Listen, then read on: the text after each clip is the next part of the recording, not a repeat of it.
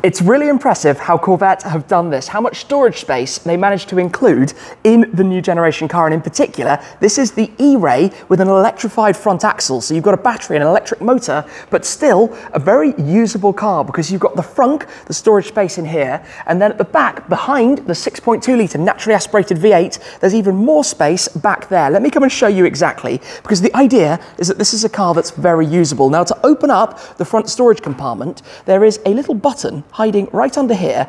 Press that, it will then pop this open, and this is a show car at the moment, so it's powered and plugged in, but you can fit some soft bags into the storage space here. You've also got soft close on that.